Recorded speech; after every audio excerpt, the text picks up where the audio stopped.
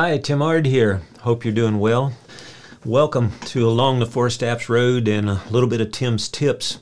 I'm in the office here, and yesterday I picked up a new STIHL 362C with the M-tronic carburetor.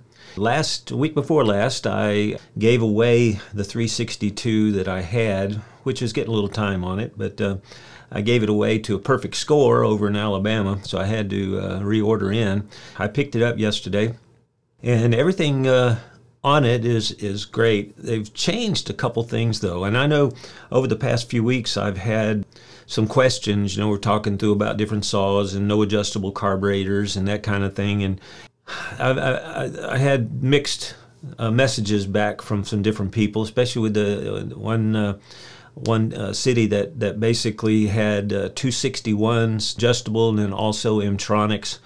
And then they said they had tried some other things too, one of the other customers that I had. And so I was kind of talking through with them, asking them questions, and more or less they had never seen the operator's manual for the saw. And you know, I ask that question in training all the time, how many people have seen it, and nobody has, you know.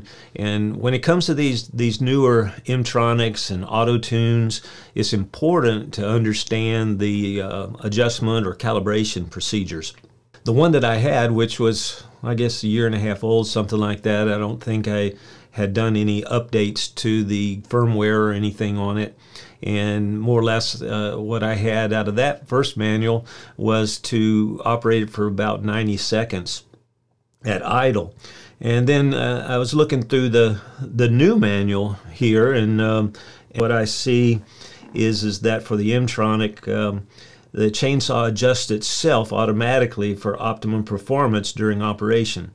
Calibration enables the saw to be adjusted faster for optimum performance. If the outside temperature is below 10 degrees centigrade or the engine is cold, start the engine, disengage the chain brake. Warm up the engine by opening and closing the throttle for about a minute. Shut off the engine. Calibrate the chainsaw as follows. Set the master control lever to the delta position, which is a little triangle, used to be the choke position.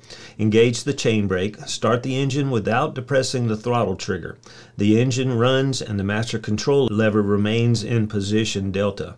Run the engine for at least 30 seconds, but no more than 60 seconds without depressing the throttle trigger. Disengage the chain brake. The calibration process is aborted if the throttle trigger is released before the saw is properly calibrated. It is then necessary to restart the calibration. If it then is necessary to restart the calibration process, keep the throttle trigger fully depressed.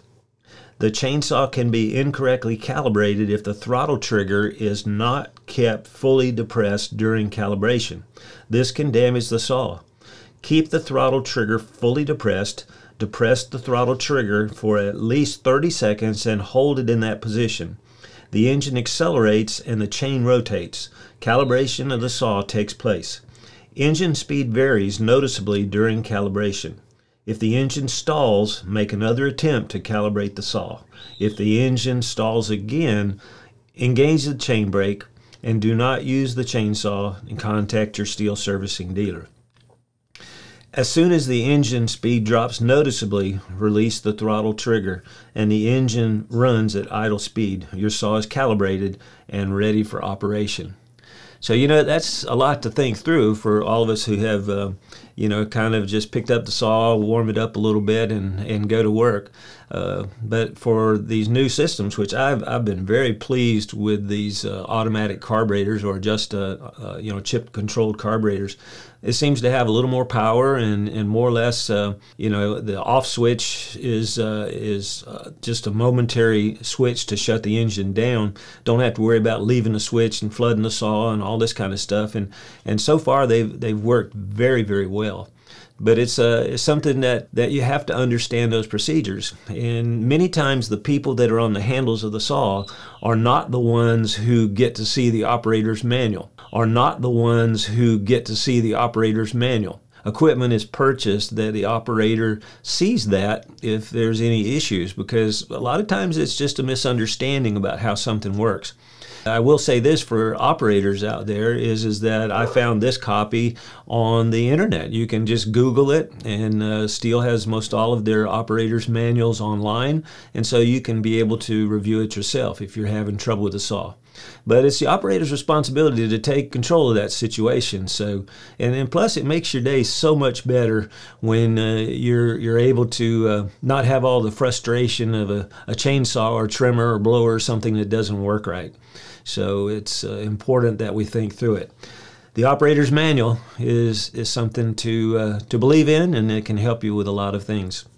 So anyhow, just wanted to kind of pass that along to you. I hope that you're having a good day out there. And please check us out on our YouTube as well as a podcast series.